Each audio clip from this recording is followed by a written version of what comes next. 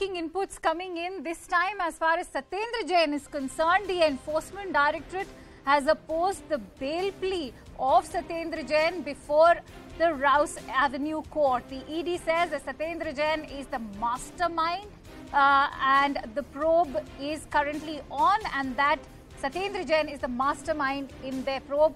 The ED has also said that Jain is influential and can influence the witnesses.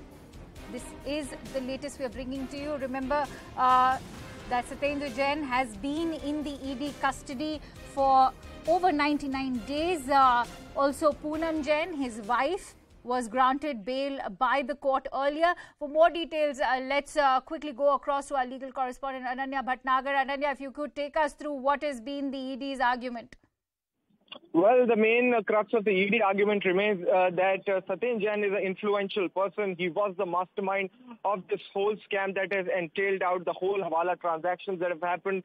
And in fact, they also go on to say that Jain is a very influential person. The ED says that they will demonstrate how the offense of cheating has been made out. However, the court says that this is beyond the scope of the present proceedings since it has not been invoked yet.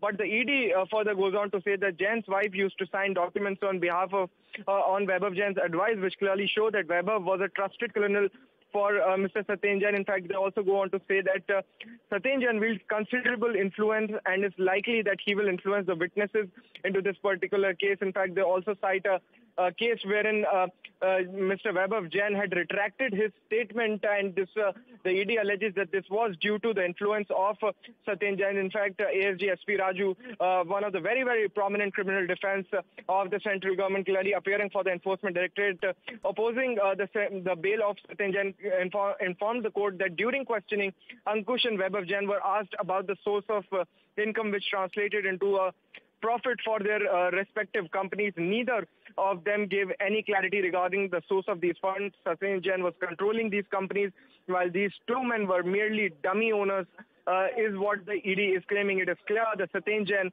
was controlling Ankush and Vaibhav, and they were acting as his front. Basically, what the ED is citing is that he was acting as from the behind, and Vaibhav and Ankush Jain were basically acting as the shield, while Satyendra Jain was the main mastermind behind all of this plot and the Hawala transactions that have happened and had now come under the scanner of the PMLA and the Enforcement Directorate. Akansha. All right, Ananya, thank you for bringing in all those inputs.